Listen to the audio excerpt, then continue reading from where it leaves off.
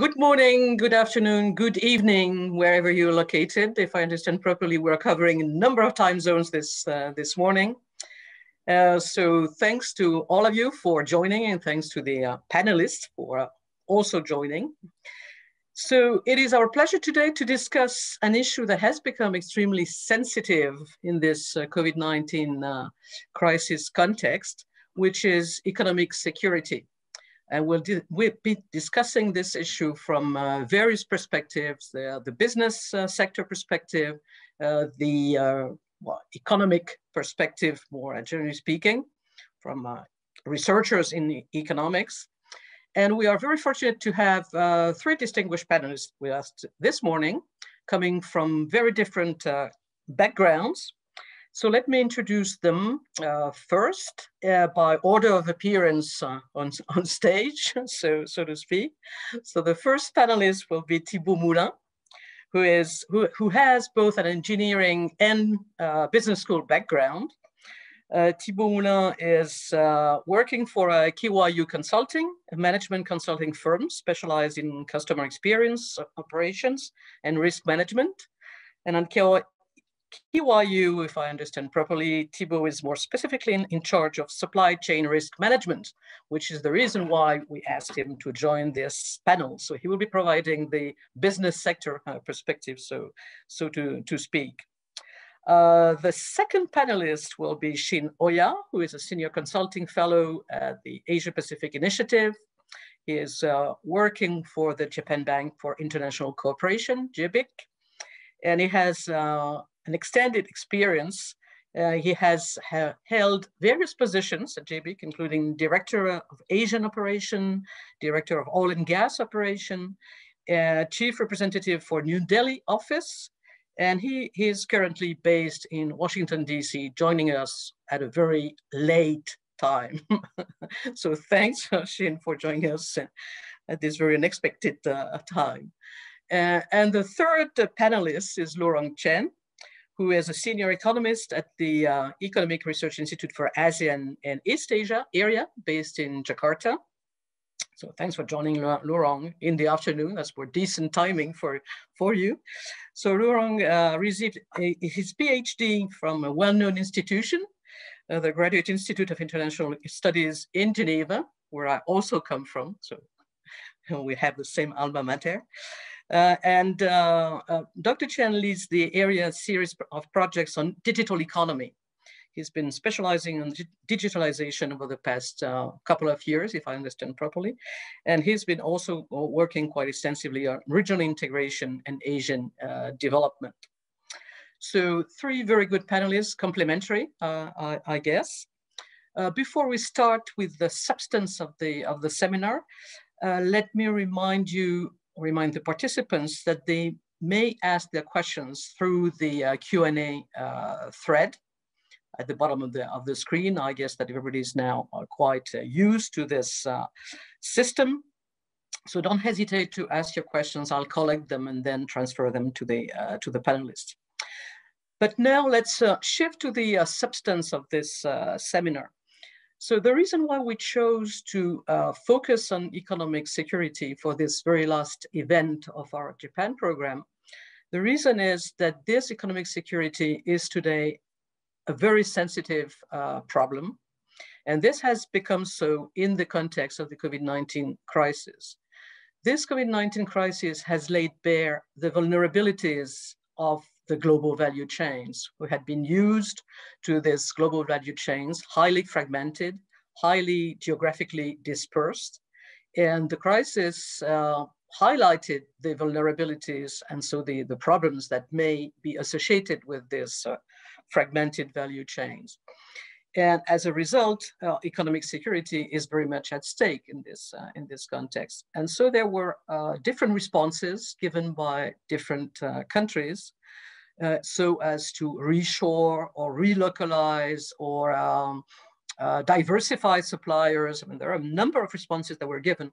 And so we'll be discussing all these issues this morning. So I will give the floor first to Thibault, who will provide, I guess, a relatively general explanation about the risks precisely that the supply chains are facing. And I suspect that he may be discussing the barometer that KYU is producing about this supply chain risks, which is why I think he is the most appropriate speaker to open up the discussion. So Thibault, the floor is yours for about 5 to 7 minutes maximum, because we would like this session to be quite interactive.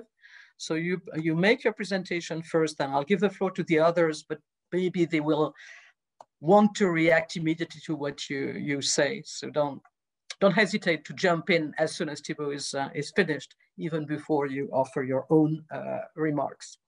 So Thibault, the floor is yours for 5 to 7 minutes. Thank you. Don't forget to unmute yourself. Yes. And unmute myself. One question, Françoise. Do you think it would be relevant if I'm sharing a bit of documentation of this parameter to sure, you may. You may share your screen. Screen somewhere, somehow. Yeah, I can see. Yeah. Can you share it, or do I have to do something? I think so that we can share it. Let me know if you see. Okay, screen. That's great. Excellent. I will try to put that on a wider screen, somewhere here or there, maybe. Yeah, it would be better. Okay, perfect. This barometer is an exercise we are conducting every year now.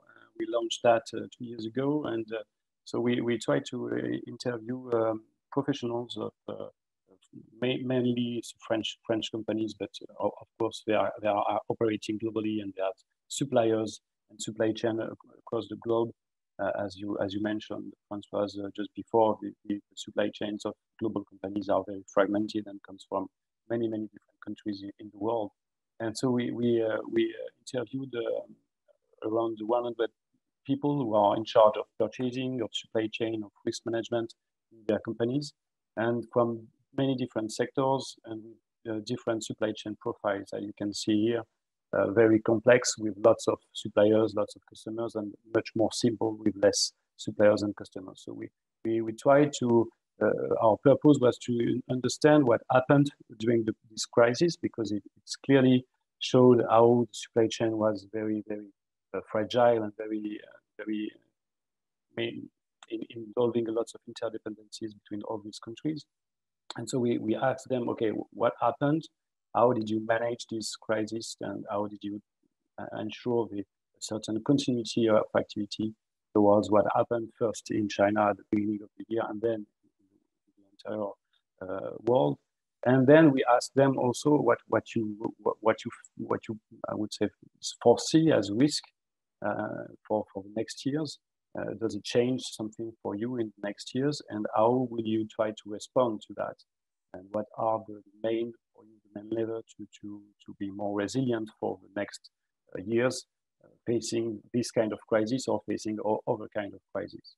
And the results was very interesting, because compared to what we saw in the year before, in 2019, of course there was a complete change in the risk perception for these companies. And the first risk now is clearly for them the economic risk, meaning that for them there will be a recession. There will be some in many different countries in 2021.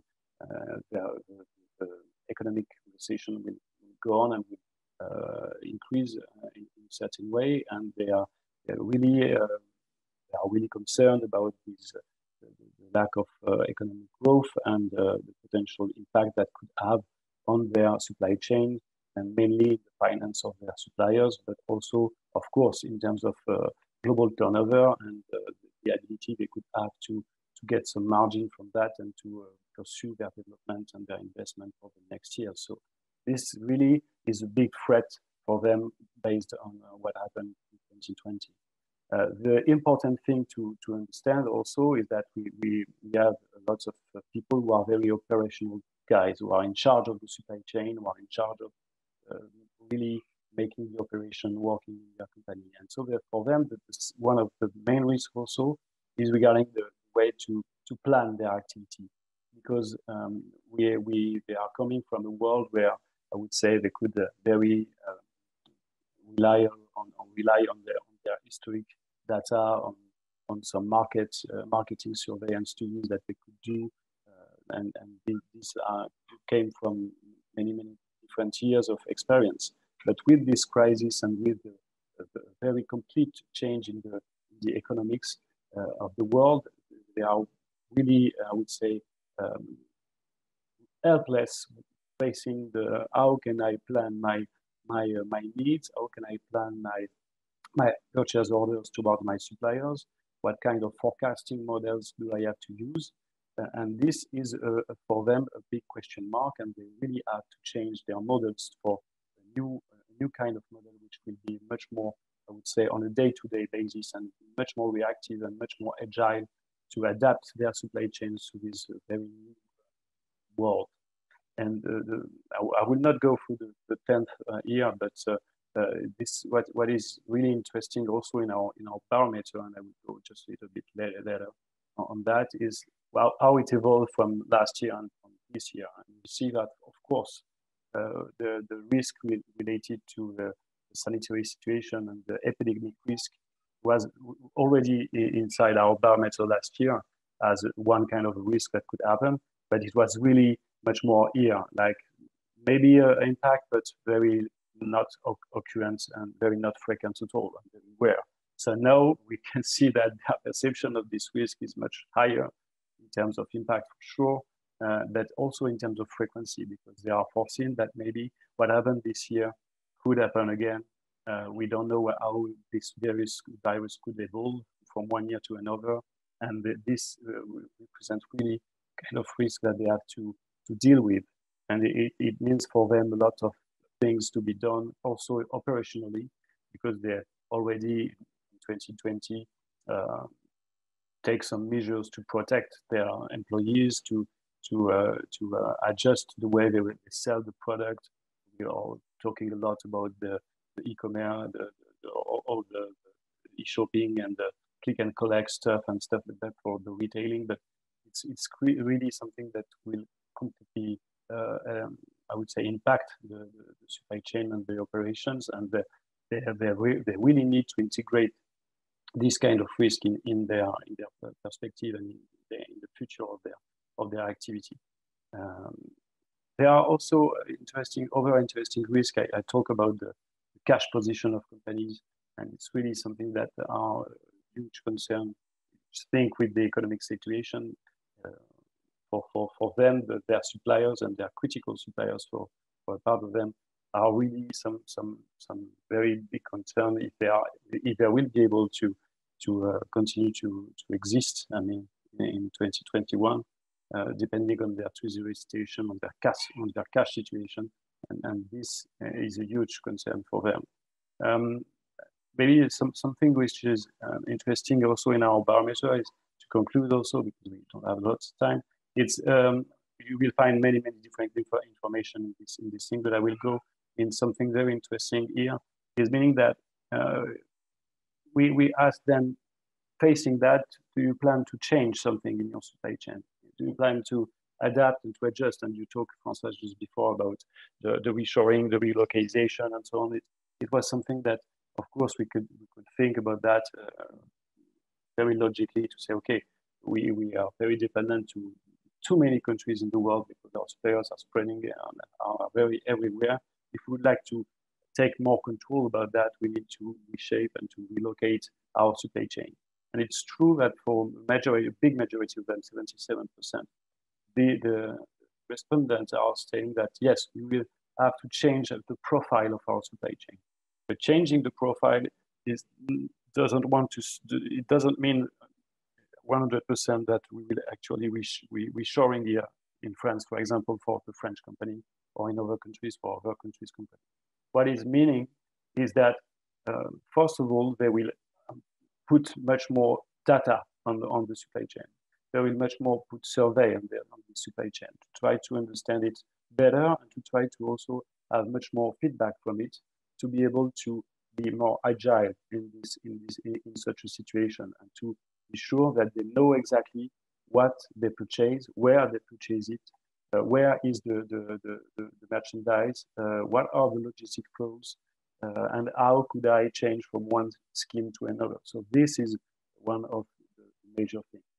Of course, they will rethink the supply chain, but much more by diversifying their supply chain in terms of region, and I think that for companies who are very dependent to Asia, for example, in Europe, a lot of them are thinking now about how can I relocate some supply chain, a part of my supply chain.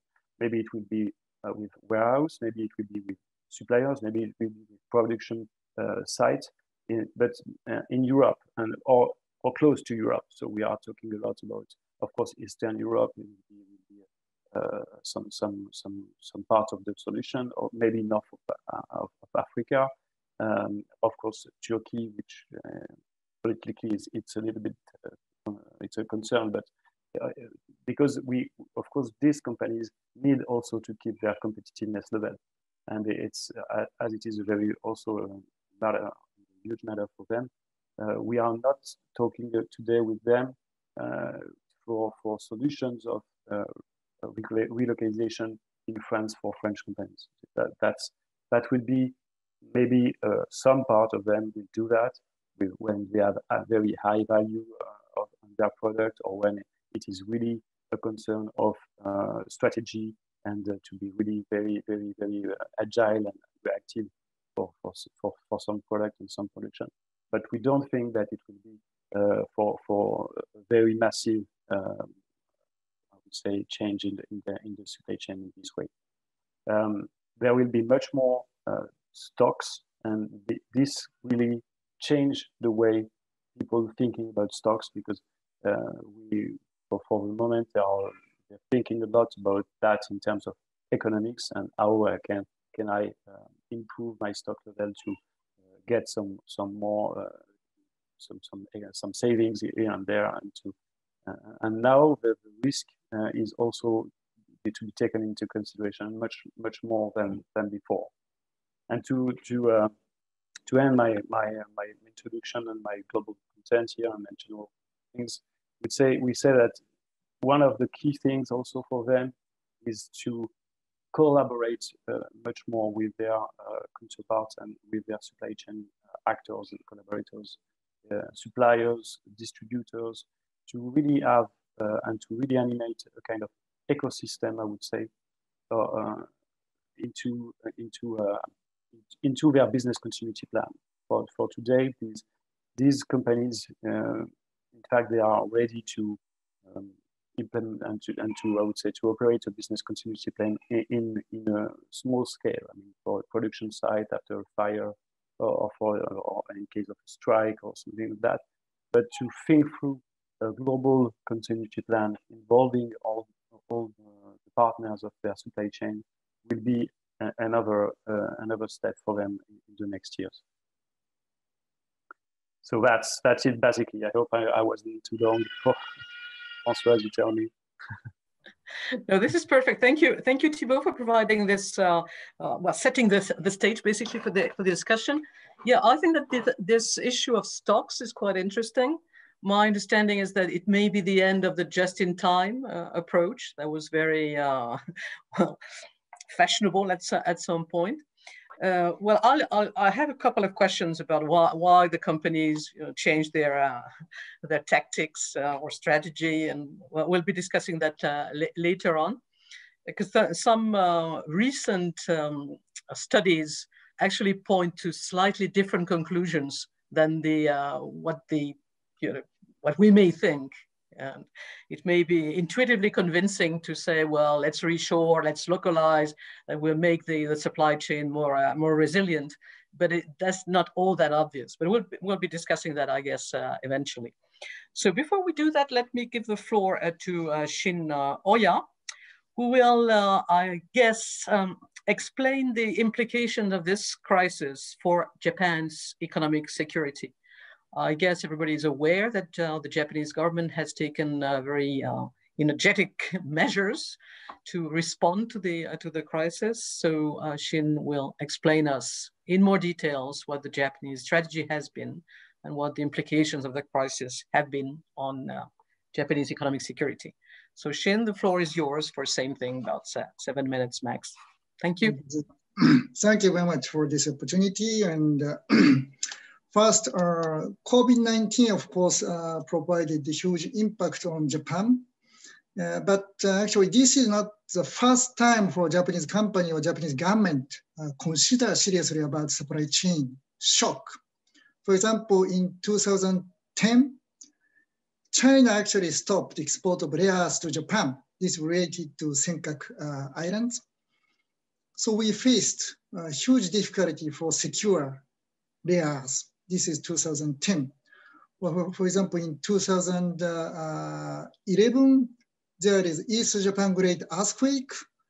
So Japanese, many factories, including automobile, faced difficulty for continuing its operation. Or flood in Thailand happened same year, 2011. And it started from that July, August, September kind of things. And as you know, many Japanese factories, especially automobile-related factories located in Thailand, so they faced a huge difficulty. And Japan Bank for International Cooperation, JBIC, carried out some survey. This is in 2016. We asked a question to Japanese companies. And responding to this question, more than 57% of Japanese companies responded that they already diversified the supply chain to reduce vulnerability. So my first point is that COVID-19 is a big issue, but this is not first case. We experienced that, and the companies seriously consider what's good for them, because continuous supply for them is very important in the relationship with customer. But as many people mentioned, it's quite important for them to strike right balance between efficiency and also resilience. So this is number one. And but going back to COVID-19, effect of COVID-19, I think there are three impacts. First one is COVID-19 itself. So this started in the Wuhan, China, and there is Japanese factory in Wuhan too. So some Japanese automobile factory in Japan cannot continue its operation because part supply couldn't come from Wuhan. And after that, mask or some glove supply stopped. So Japan also, because Japan also infected and number of infections increased. So we faced difficulty for securing that so-called PPE. So this is direct effect of COVID-19. Second effect is US-China tension has been intensified. This is not only because of COVID-19, but clearly COVID-19 intensified this conflict. So US imposed export control furthermore, and China also started to employ export control, and also Chinese entity list. So Japanese companies are facing a difficult situation. This is number two. And point number three is that China started to use economic coercion against Australia. And again, there is some history for China using economic coercion. This is not first time, but against Australia, aggressive utilization of economic coercion we can notice. And the reason is many people believe that because Australia proposed independent study of origin of COVID-19, so China restricted import of beef, barley, wine, and coal from Australia. But the rest of the world, including Japan, is watching this very closely. So this adds some risk for concentrating business operation or trade with China, I think. So at least three elements are coming from COVID-19 itself. So how Japan responded to this? One thing is that Japanese government allocated some budget. This is approximately 2.2 billion US dollars for diversifying factory. Mainly we are considering from China. And destination country can be ASEAN, or can be India, or can be Japan too, reshoring. But anyway, main element, main reason is diversification. So this is number one. And also number two, this is not just because of COVID-19, but Japanese government emphasize more and more about economic security. So within NSS, we set up economic division in NSS. So this means that the economic element of national security is right now center stage in Japanese government and Japanese policy making. I will stop there. And I'm happy to get question and answer. Yeah. Well, thank you, Shin, for this. These introductory remarks. Well, perhaps one first question, detailed question about what you said. Well, you say that the government made a decision, okay, and allocated a budget, $2.2 billion. That's a lot, or to help companies diversify. One first question: has this money been used? Because it is a decision on the part of the government, but the companies may not be exactly on the same line. And as you rightly say, there is this trade-off between efficiency and security. And the government and the companies may not exactly see eye to eye on this trade-off precisely. So has this money been used, which may be a first sign that the strategy adopted by the government is the right one. If the companies use the money, well, it suggests that they think that it is quite useful to move the way the government is suggesting. So what was the case? Very good question. And the short answer is yes. Money has been utilized and the application is huge. So I cannot predict exactly, but probably additional budget allocation will happen. This is supplementary budget, it's coming January. So probably in this supplementary budget, additional money will come. The reason money is going to be utilized is basically this is a subsidy. So for company, this is a kind of easy money. And of course, they are going to use for the appropriate purpose, but money can be utilized. However, more important thing is that this 2.2 billion US dollars, this is not small money, but this is not big money, actually. There are many Japanese investment in China. And for example, automobile manufacturing factory, no company is shifting such big factory from China to other country or to Japan. So many Japanese people do not think that we are not going toward complete decoupling.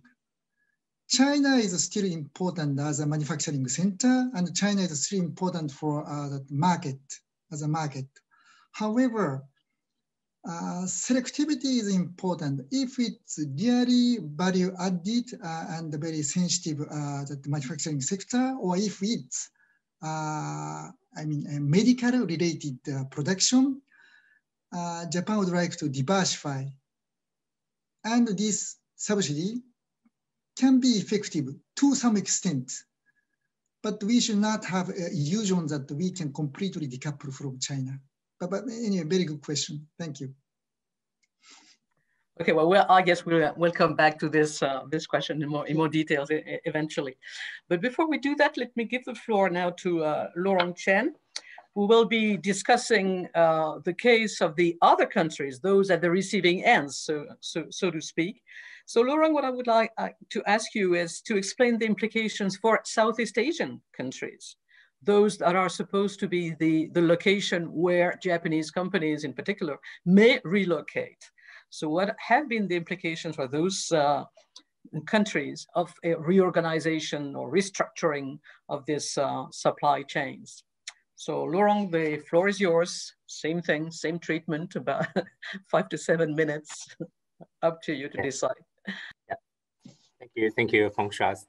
So as for the GBC reorganization in Southeast Asia, here actually my observation is that there are two main trends of change. First is a so-called upgrade of GBCs, And second is, as the former two speakers already mentioned, the reallocation of GBCs. First, the upgrade of GBC is mainly driven by the digital transformation of the economy. This is something occurred not only just in Asia, but elsewhere in the world. To simplify, let me call the production sharing network existing in Asia as GBC 1.0, and the one that it's going to upgrade to as GBC 2.0. So in GBC 1.0, we know that production is not necessary to be an integrated process.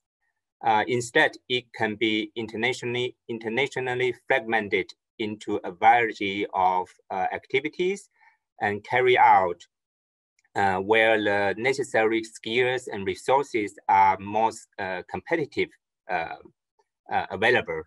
And also this network can be coordinated via service links. By doing so, we see production can actually be shared by producers geographically located in different areas. And between countries, we see there's more and more things to be traded, especially parts and components and intermediate goods. So here we see that GBC 1.0 lower the threshold for developing countries to participate in international division of labors and provide opportunities for Asian countries, especially China, to achieve fast economic growth in the past few decades. Then, current stage, as digitalization further drive down trade costs, and more important, facilitate the movement of people, skill, and services, GBC is upgrading to a new form, so-called GBC 2.0. And in GBC 2.0, not only production, but also tasks will be internationally fragmented. Services, rather than products, will be the main source of value added, and also data and information become a main content of exchange across countries.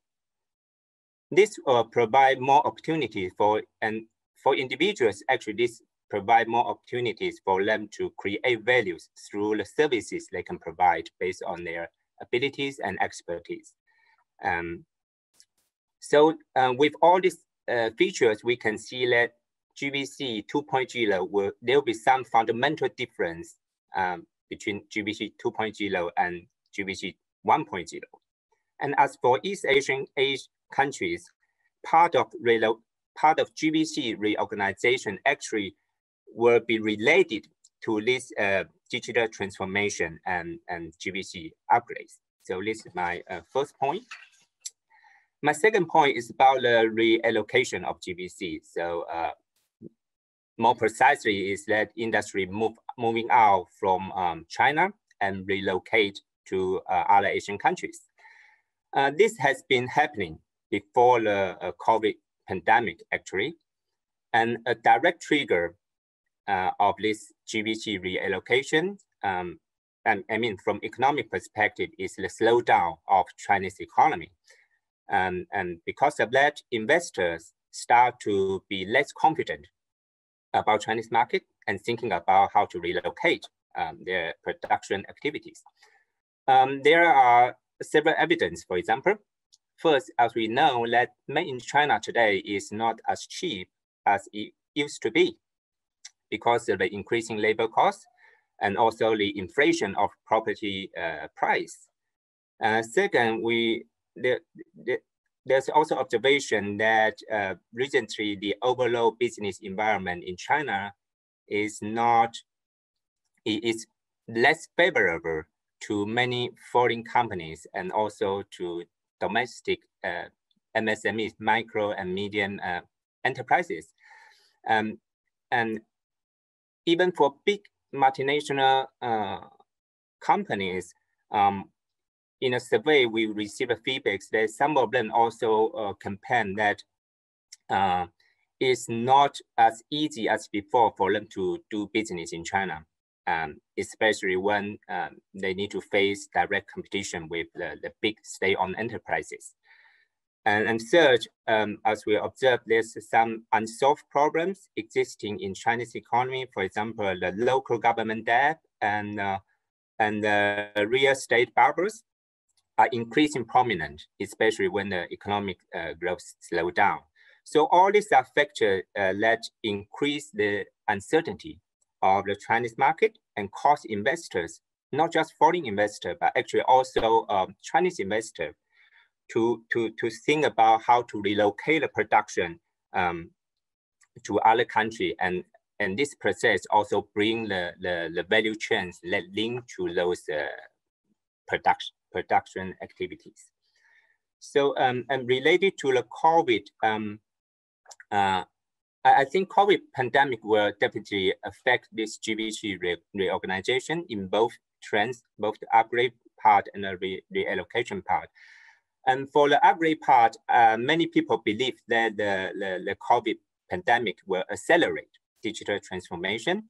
And personally, I tend to agree this opinion.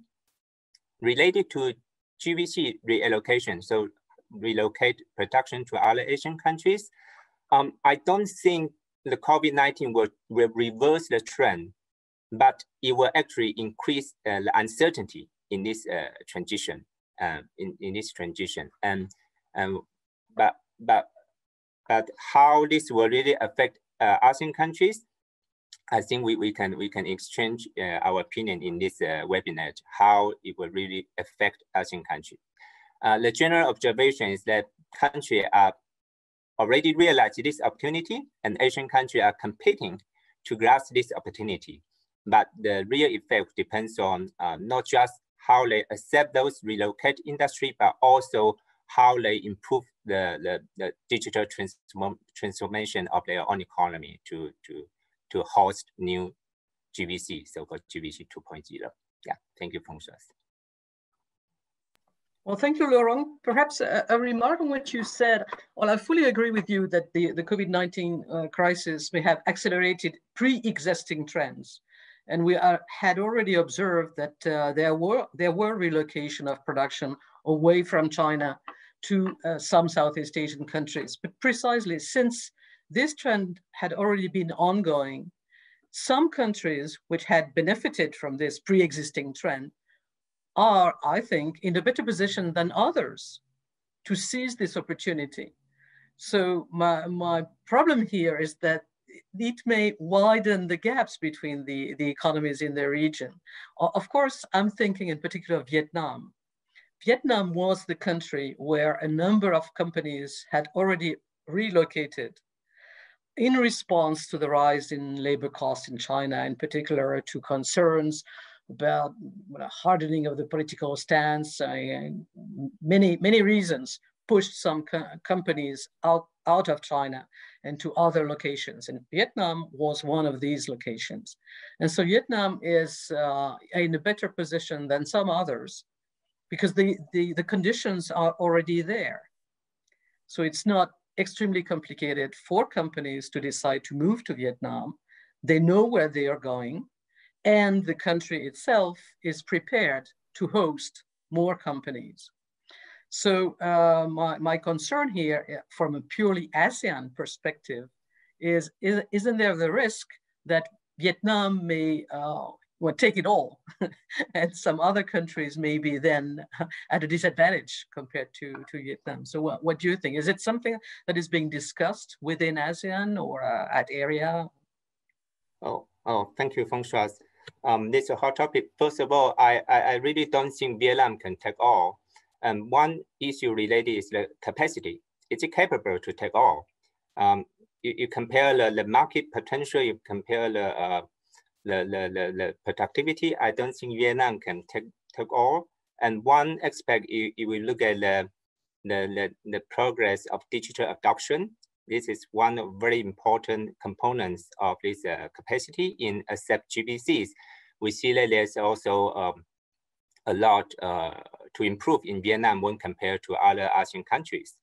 And one issue we try to avoid, as you mentioned, to avoid this development gap result from industry, from this GBC relocation, is that we try to avoid digital divide among the region. And this is kind of a preparation or kind of condition to avoid this potential development gap. But of course, you drive a very important question. But I would like to mention that in addition to Vietnam, we also see that Thailand, they also accept new sectors, and big market like Indonesia, they try to catch up, and also CRME countries, they're also thinking about how to take this opportunity, and more advanced economy like Singapore also thinking how to improve their service provide to the region to make the whole region move together. So personally, I'm more optimistic that, good, if you're optimistic. Well, I think there are different opportunities for different countries, I suppose. But there are limits to what some countries can do. For digitalization, as you rightly say, well, the conditions have to be in place in some countries for this digitalization to happen, and this is not all that easy, perhaps. Well, before I get the question from the audience, let me ask myself a couple of questions to each of you.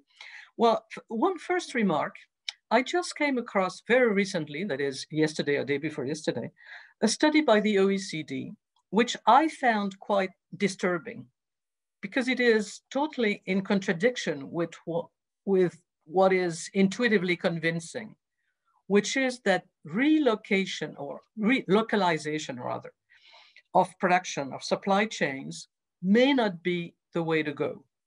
So this study examines the impact of a shock similar to the COVID-19 crisis on two sets of supply chains. It's a simulation exercise, computable general equilibrium model. And so there are two sets of supply chains, one which is shorter, close to the producer, and another one which is more fragmented, more geographically dispersed, etc.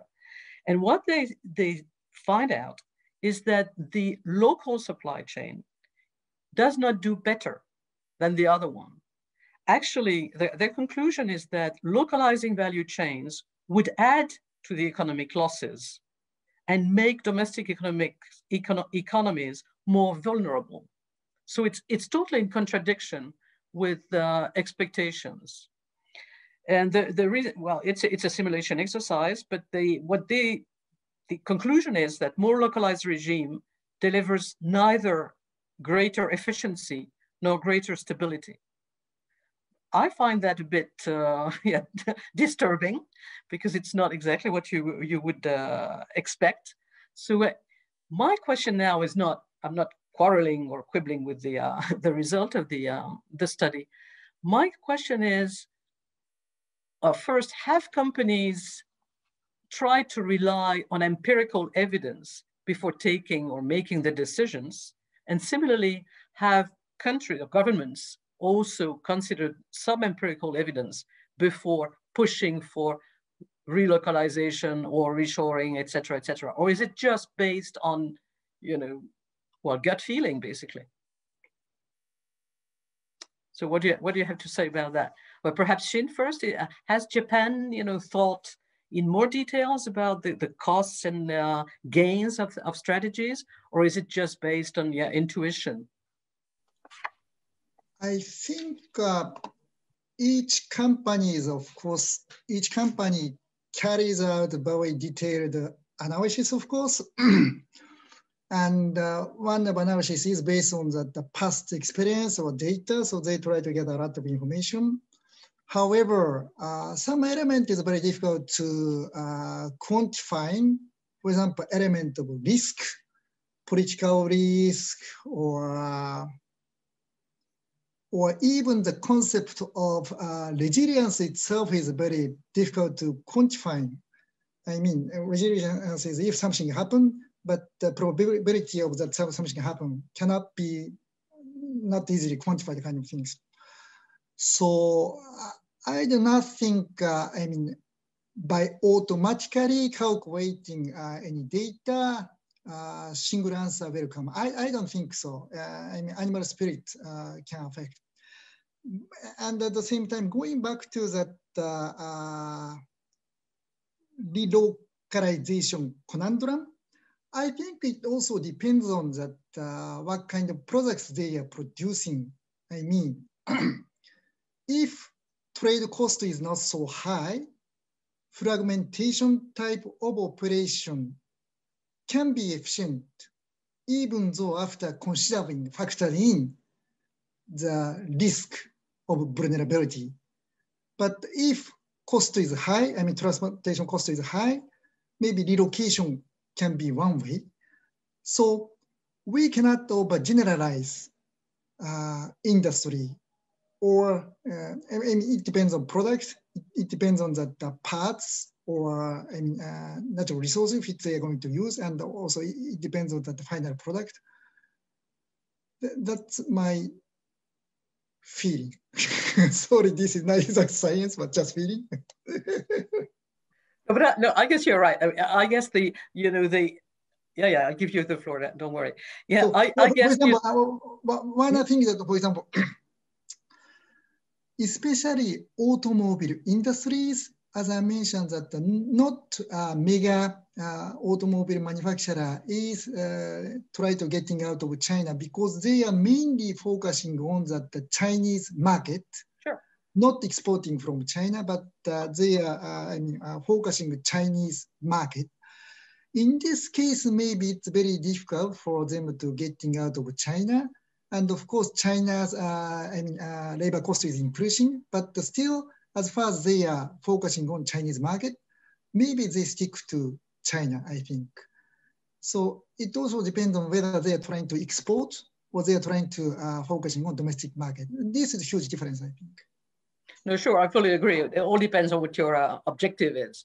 And China, the companies will not all pull out of China because China is still a big market, whether you like it or not. So depending on what you want to do in China, whether you want to produce there for export purposes or whether you want to produce in China for the Chinese market, your decision is totally different, of course. But to come back to what I was commenting before, I think that the trade-off, efficiency security trade-off, may differ from one company to another, from one sector to another. So the way you solve this issue depends on a number of things, and there is no general response, I guess. But Thibault, you wanted to ask or add? Yes, just to say exactly what has been mentioned here is it will be much more risk will only be an additional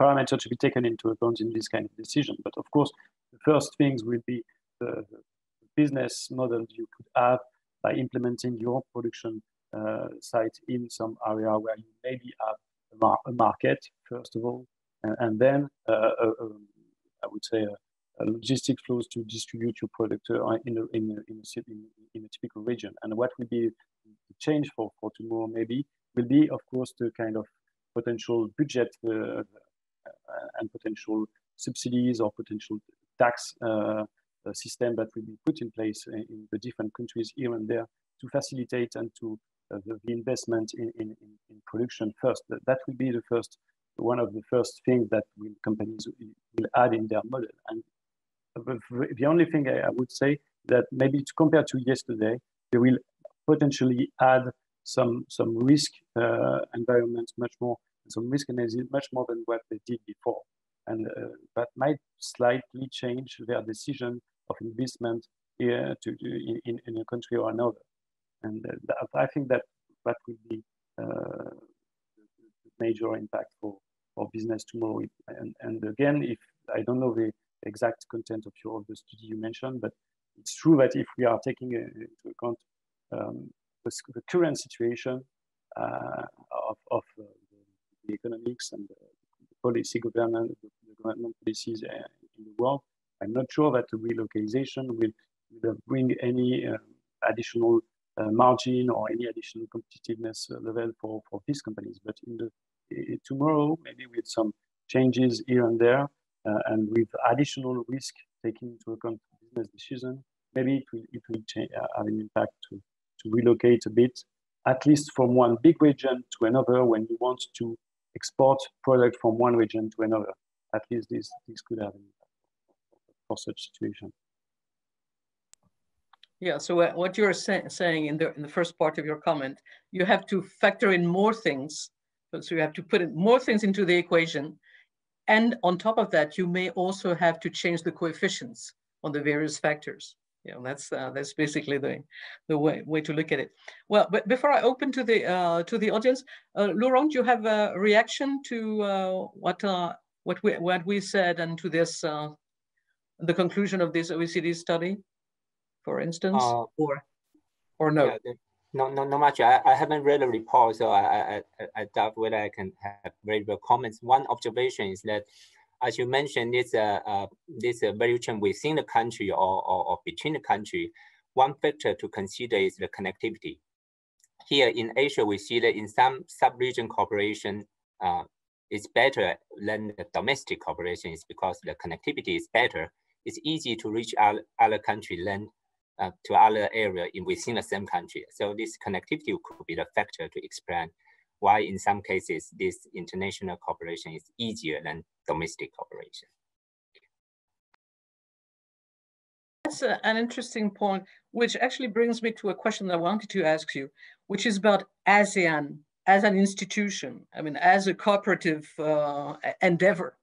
Has there been something decided at the ASEAN level about this reorganization of supply chains and all this? I mean, is it something that has been discussed at the ASEAN level? And if yes, are there specific measures that have been put in place to precisely facilitate the reorganization, restructuring of the supply chain within ASEAN? I would like to say yes and no, depends on how you interpret this regional action. For example, what I see is that for Asian, there's a substantial effort to improve connectivity, not just within ASEAN, but also ASEAN +3, ASEAN +6. Then the region concluded RCEP is a kind of a proof that there's an achievement in this. So I would say ASEAN's action is more inclusive minded. So to accept the relocate industry is not necessarily kind of excluded, as we mentioned, the Chinese market, but instead to enhance the link to the Chinese economy and to facilitate this industry fragmentation. So allow them to based on more rational economic decision to look for more competitive location to produce their products. And in these ways, and one dimension and another effort is that in addition to economic concern, social culture consideration is always is already highlighted in ASEAN agenda. So in addition to economic cooperation, more and more we are going to see is the cooperation in a social and cultural dimension. Okay, well, since you talked about RCEP, which is the one of the topic of the day, well, let's go on RCEP. So this regional comprehensive economic partnership is about facilitating trade, but also facilitating precisely the development of global value chains within the region. And with the one single rule of origin, so to speak, and one single certificate to produce, to move things around the region, it will certainly make things much easier for companies. So would you say that RCEP would provide a solution by combining elements of global and local value chains at the same time?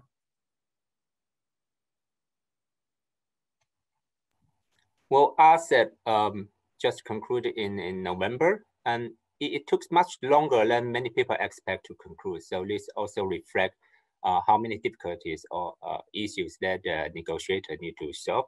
So is RCEP the final solution? I don't think so.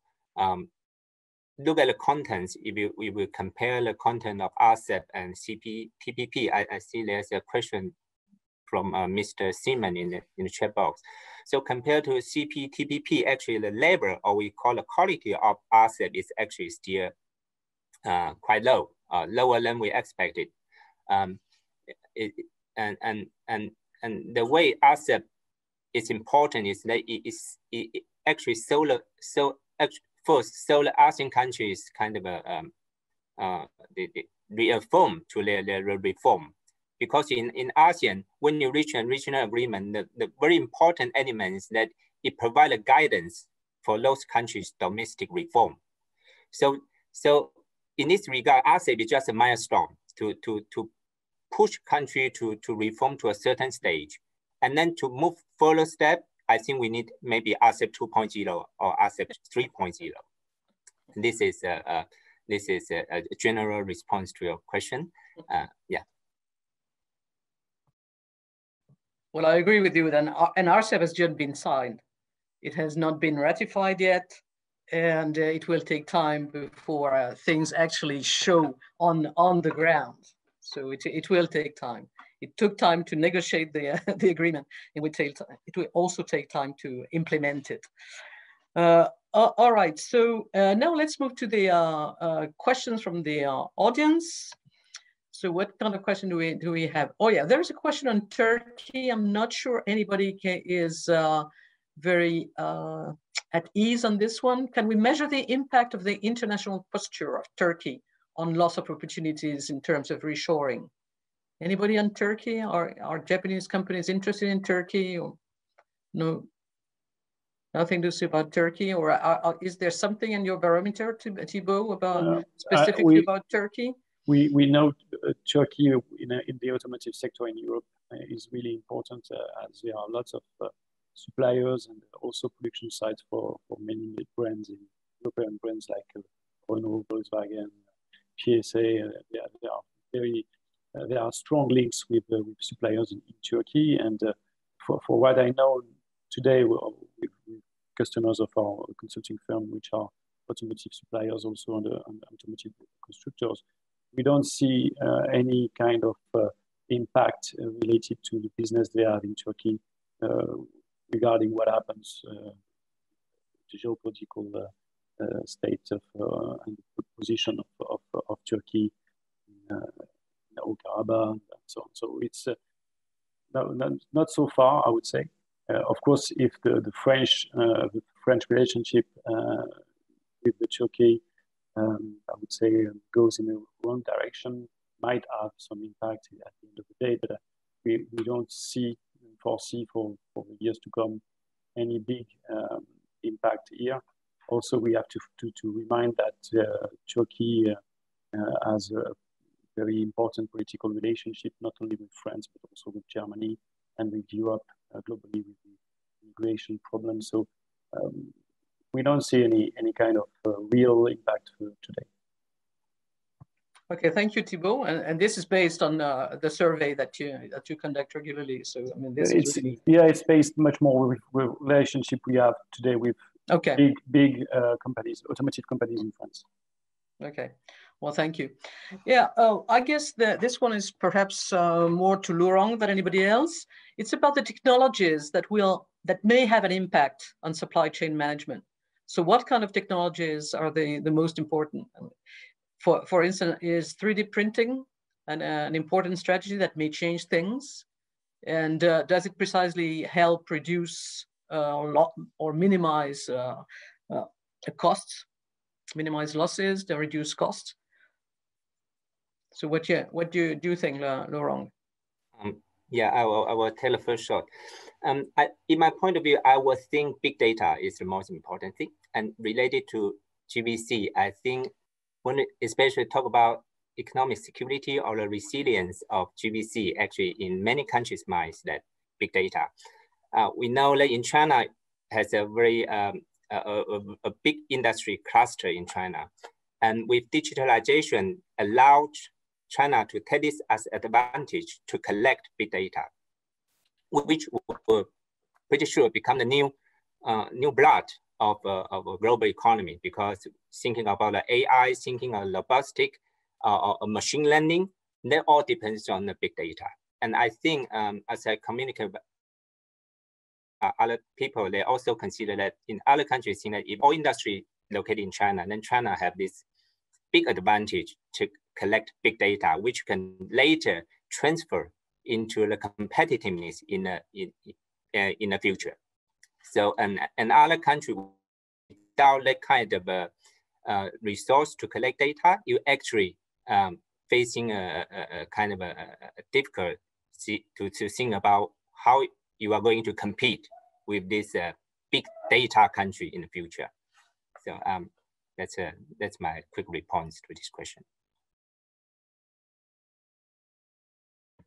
Yes, data is the new oil. People new oil, yes. tend to say, and I think that's exactly it. Well, a question for you, Shin. Well, there are a couple of questions revolving around the same issue, and it's about national security and government. So what are the main priorities of this new economic section that has been opened within the National Security Secretariat? You mentioned this NSS with an economic division within the NSS. So can you say more about this? And what are the priorities of this new economic division within the NSS? I think, their coverage is very broad. For example, individual ministry also has an economic security section. For example, that METI set up economic, security division. But NSS, this is carrying the overall coordination. Therefore, their coverage is very broad. So of course, that general, for example, export controlling or that investment screening, this is cooperating between METI and NSS. But NSS also cover, for example, that issue of COVID-19 itself. They are also involved in this kind of things. So coverage is very broad, and this is just established. So right now, they are try to figuring out what kind of job they should do. But one thing I can say is their coverage is right now very broad. Many jobs is coming to them. That's my understanding. And one additional question: very often, at least, what China does, other countries in the region imitate. It is quite common to see other countries replicate what Japan has been doing. On this specific point, are you aware of other countries that also took the same kind of measures as Japan? So setting up a unit on national security or something, or an economic aspect of national security. Yeah. I don't know so well about other countries, but what I can say is, of course, as you know very well, in case of the United States, they have a National Economic Council, NEC, and they are handling economic issue together with NSC. They are coordinating very well. So when Japanese government set up this economic center in relation with national security, there are a lot of discussion whether we are going to use US NAC type of organization, or we put some division inside NAC in case of Japan, NSS. So we decided that we are going to put some division in NSS. In other Asian countries, to be honest, I don't know. But my gut feeling is that the economic sphere is more and more important in the future. So more and more countries try to expand their capacity for economic security.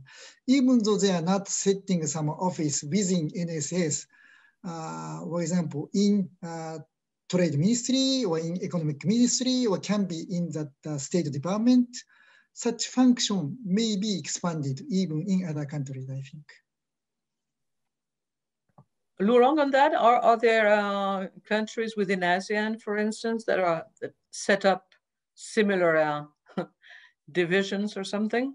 Or well, this I don't know, but frankly speaking, for ASEAN countries, because the small size economically and also geographically closer to a big player, I think this is always something that some policymakers worry about. But whether they have this kind of division, I don't know. But we can understand they have always this kind of concern. But as far as there's a kind of a Chinese market that is open and willing to integrate to global economy, I think neighboring countries are less worrying about that. Okay. Well, for you, Laurent, again, I mean, there's this question about Indonesia. We were talking about reshoring possibilities to Vietnam, and there are other countries in the region where there are also opportunities for reshoring. So what would be the comparative advantages that you see for Indonesia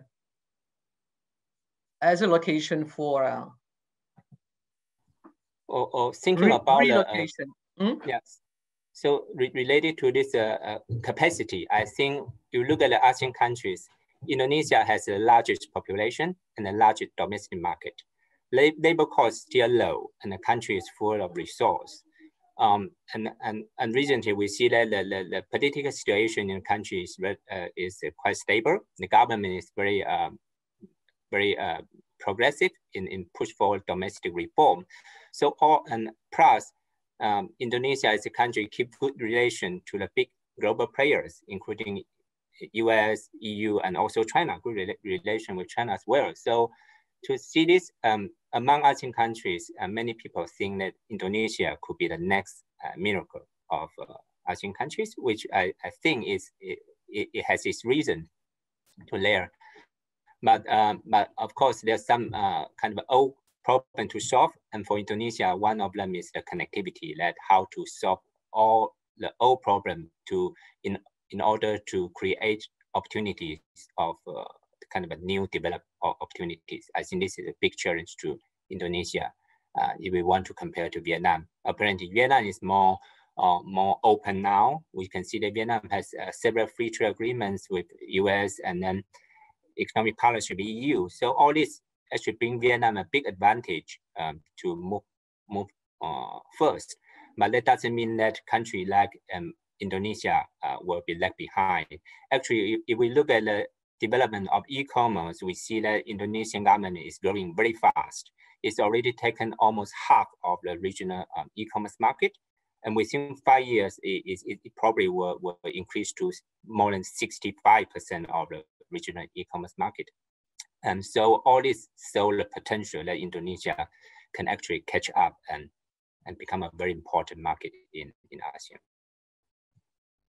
Yeah, I think that the point you make about connectivity is quite important in the case of Indonesia, because Indonesia is indeed a potentially big market, but actually the reality is slightly different. You know, it is, yeah, in theory, it's a big market. The reality is that you cannot move things around that easily within Indonesia, given the geographical size and the difficulty, concrete difficulty, physical difficulty to move things around. So it's more of a potential big market than a real big market, I would argue. Plus, in the case of Indonesia, there's still a not totally welcoming business environment, I would say, and this is an understatement. But I don't want to be too harsh on Indonesia, which is still a promising country. Well, I do agree with you. And then for Indonesia, actually, when we talk about connectivity, it's not just connectivity within the country. More important is connectivity with its neighboring countries. And that's what we see is happening recently, that the Indonesian government try to improve that. And in related to this, about this welcome of foreign investor, and this is where the importance of ASEP jump in. So this is the direction of the reform of Indonesian economy. Well, thanks for making this point, which is a point that I systematically make, which is that FTAs are not exclusively about trade. They are incidentally about trade, but they are really instruments to help countries push reform through. This is one major objective on any FTA.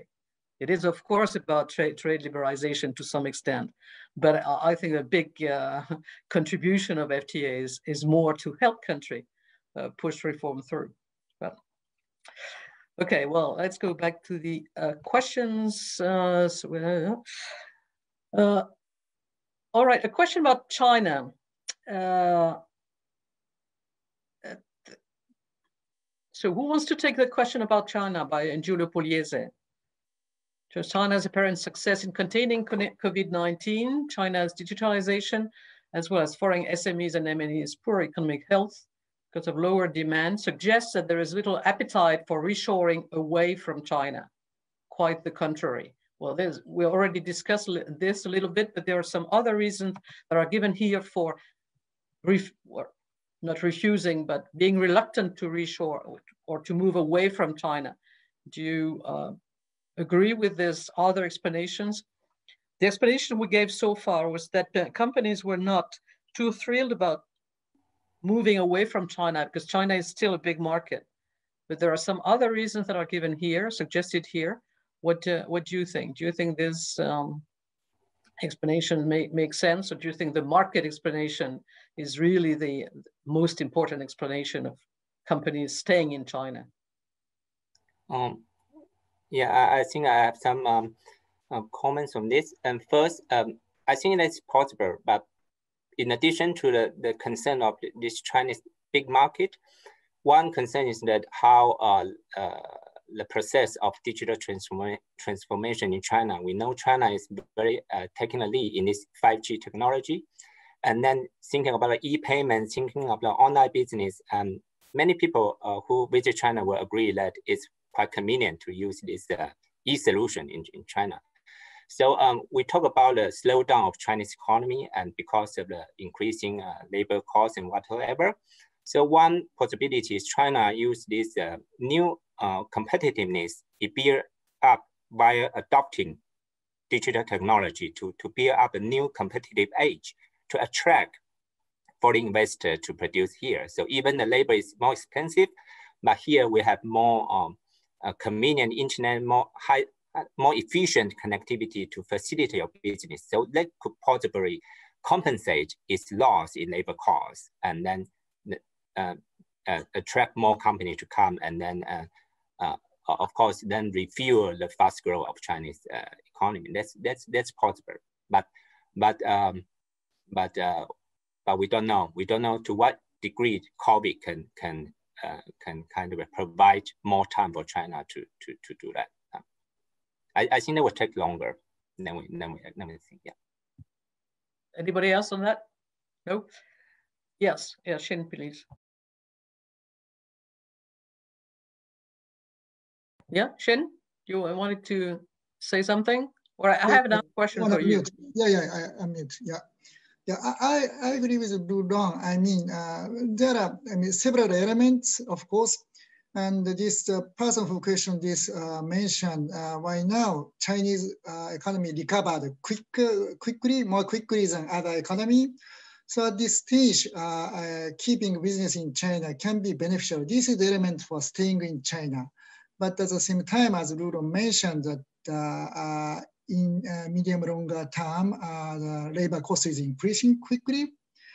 And also at the same time, there was a vulnerability element regarding that the huge debt in China. And also, perceived risk viewing from foreign countries or foreign companies. I mean, that they are very, often utilizing so-called economic coercion kind of things. And also US, of course, it depends on that the new Biden administration, what kind of policy they are going to utilize. However, tension is very intensified. So many Japanese companies, of course, doing business not only with China, but also US. US market is also important. So if political tension is very high, of course, this is one element for they to reconsider for staying or increasing China's business. So there are elements for staying there, and also there are elements for that relocating from there.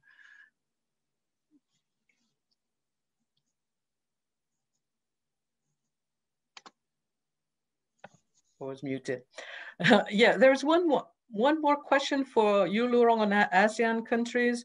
Are ASEAN countries competing against each other, or are they more or less organizing themselves so as to be complementary? Well, I have my own views on that, but I'll let you respond. See whether I concur with you or not. It's kind of dangerous to answer the question directly, but I think that the answer is that the way ASEAN is that to try to create a kind of fair competition environment for country to facilitate business sector to compete and create opportunities. So And I think that's one mission of ASEAN, is to try to remove those regulatory barriers and try to improve the market integration to provide more competitive environment. So to make sure that development is inclusive and everyone can benefit from this process. Thank you. Yeah, I would add that actually the private sector, and when I mean the private sector, what I have in mind is primarily Japanese companies, actually are quite instrumental in enhancing the complementarity between the various ASEAN countries. If you look at the way Japanese companies are organized within ASEAN, they are actually instrumental in connecting the various countries within ASEAN. And what I'm referring to here is precisely the automotive sector, with Thailand as the main location of production, but sourcing from various ASEAN countries. Of course, this is possible to some extent thanks to ASEAN regulations, but it is also possible thanks to specific mechanisms that have been put in place, like the ICO system, the ASEAN Industrial Cooperation, whatever, I can't remember what the O stands for. So there were specific mechanisms in place to facilitate precisely the organization of supply chains within ASEAN. But this was not really the result of ASEAN decisions. It was more the result of specific mechanisms that were made use of by private companies. But that's my personal view. Shin, you want to add something on that? Yeah, I totally agree with you. I mean, so Japanese companies carry out trade within, intra-ASEAN trade from Thai subsidiary to the Indonesian subsidiary kind of things. So this facilitates more trade. And also another positive externality is that the Japanese company or other foreign companies too, they invest there and they are complaining business condition. This is, I think, public goods. They need to, they require that improvement of business condition. So if the government, recipient countries or the destiny government improve the business condition, this benefit not only the foreign company, but also domestic companies too. So FDI is good in various meaning, I think. Yeah, thank you. Perhaps one question to Thibault on the barometer. Well, you mentioned very briefly and very quickly the changes that you had observed. Well, yeah, you were restricted by time. I agree. But yeah, you talked about the change that you observed from the last year barometer and this year barometer. I don't remember for how many years you've been conducting this survey. And what I would like to know is whether there have been structural changes that you observe over time, over a longer period of time, not just last year compared to this year, but over a longer period of time. Unfortunately, it's the second year we perform this barometer. Oh, okay. It's just one. Yeah. All right. But I have, what we did last year was in fact much wider barometer, asking to the companies how they manage supply chain risk for last years. So there were not so many changes between 2019 and 2015, I guess. In terms of what was the real concern about risk supply chain before, meaning it was really the potential impact of natural disasters across the globe, because as Soya mentioned that there was a huge impact in 2011 related to the Japanese earthquake, related to the flood in Southeast Asia, and these remained in the mind of all the people who suffered from the consequences of these events, and so that was a really important matter for them. And the emerging trend that we saw also last year was about the cyber risk, and this trend I think that it will increase in the next years related to the supply chain risks, because all the companies are now connected in many different ways. We all use more and more digital tool to collaborate and to exchange data and to work, basically. So this trend of the cyber risk in the supply chain operation will really be a focus of risk prevention for the years to come.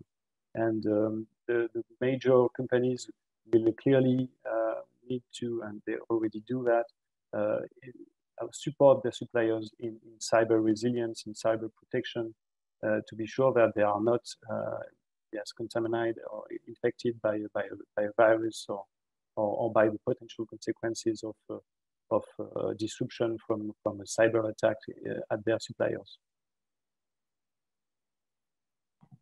Yeah, cybersecurity is must be certainly very high on the priority list. Another question to you, Shin, about this supply chain initiative that Japan took together with India and Australia. So can you say more about this? So what is it exactly, and what is the point? And do you think that additional countries may actually join this initiative?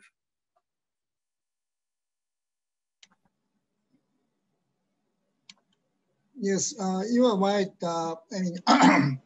We agreed first together with India and also Australia, cooperation on the supply chain, and also after that, Japan and ASEAN said we cooperate on that strengthening supply chain. So of course, this is good things, but I don't think this is exclusive one, and outreach is also important. So not only this area, but also other countries can join and cooperate for this kind of supply chain initiative.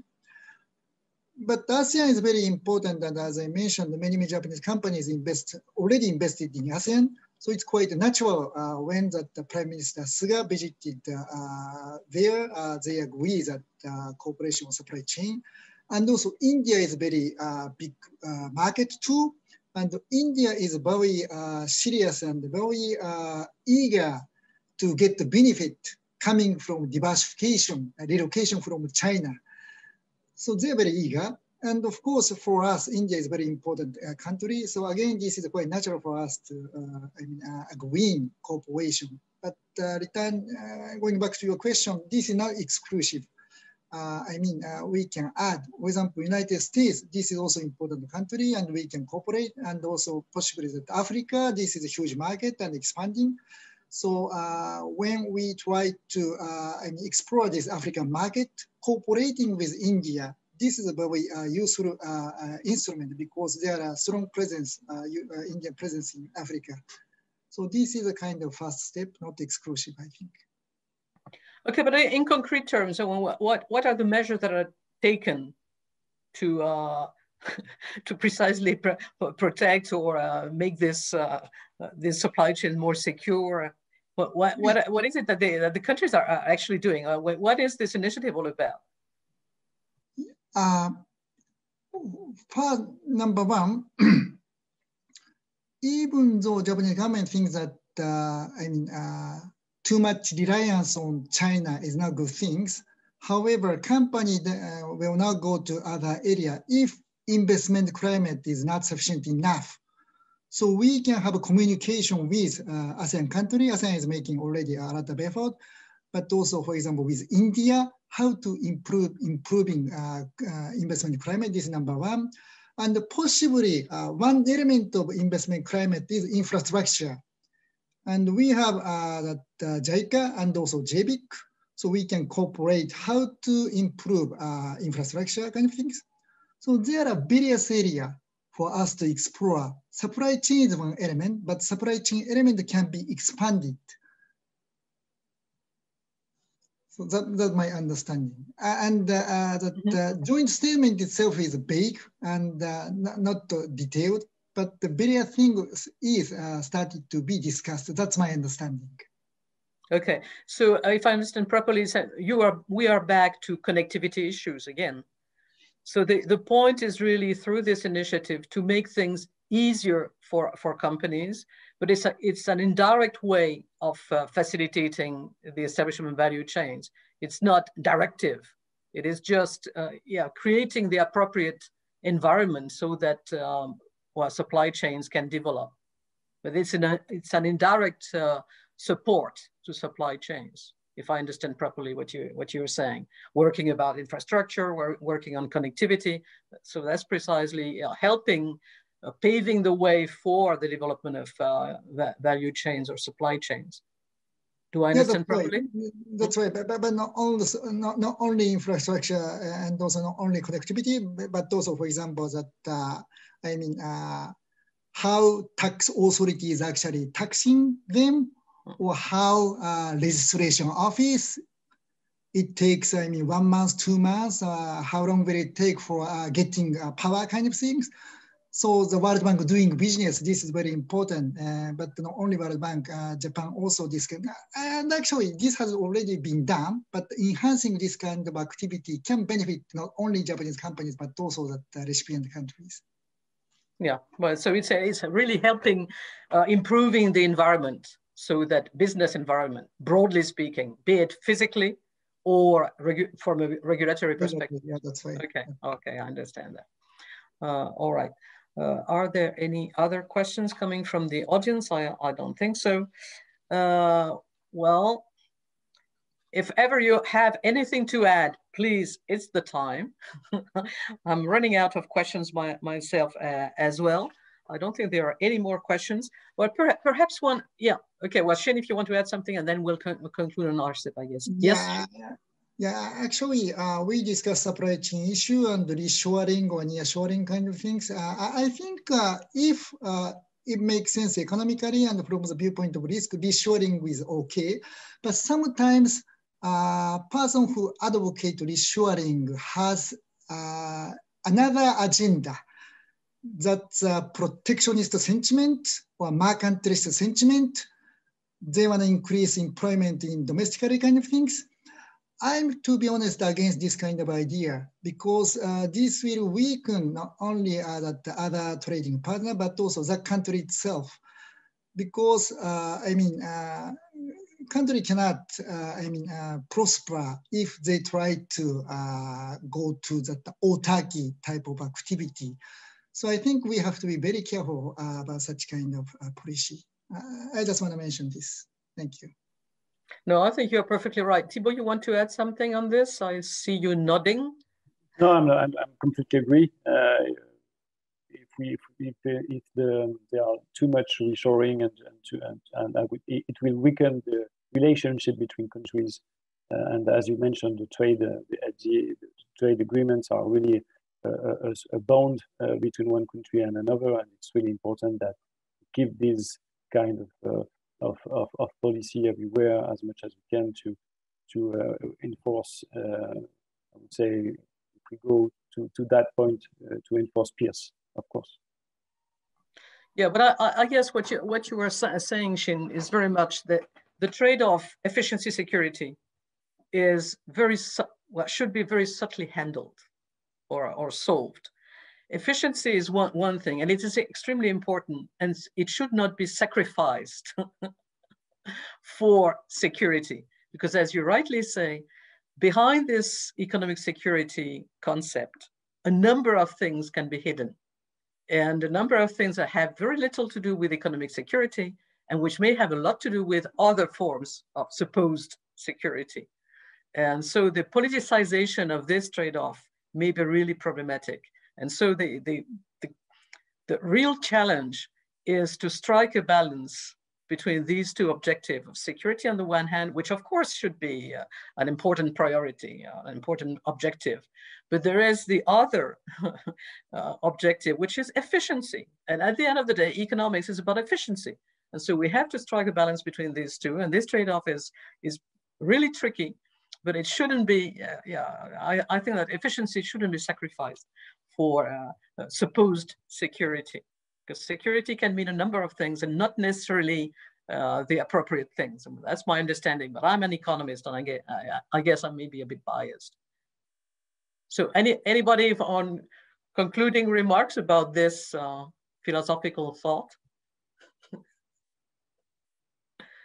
Anybody wants to add something? No, Xin, Laurent? No, you agree with me that that may be the concluding word? Oh, please, Xin, you'll have the last word. Yeah, I agree with you, but maybe slightly different thing is that I think efficiency and resilience, there is trade-off. So if we think as a company, as a country, resilience is more important from the viewpoint of political dynamic, efficiency has to be sacrificed to some extent. But what I'm against is this trade-off become efficiency and protectionism.